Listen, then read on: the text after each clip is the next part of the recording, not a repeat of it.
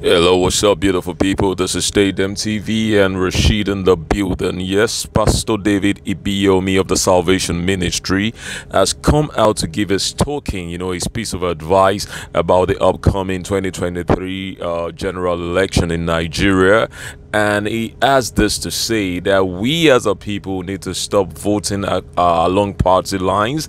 That Nigeria is in a state of comatose, a situation where to get us out of the woods, we need to start voting personalities. We need to start voting visionary leaders.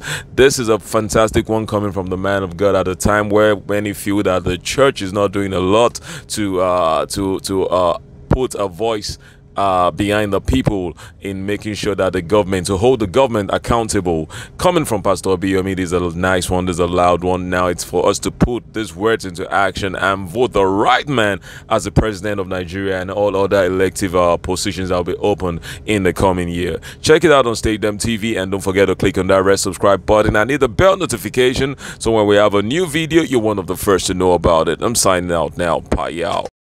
Don't vote party again in Nigeria. Vote people with vision. Vote for what? All the parties have disappointed us. Now vote somebody who is a visionary. Nigeria is in the woods. Nigeria needs somebody who has a vision, not somebody who is in a party.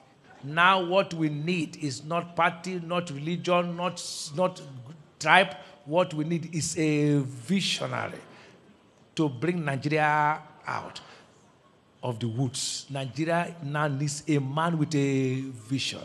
No politician should be voted. Vote a statesman. A statesman think of the next generation. A politician think of 2023. I want to hear some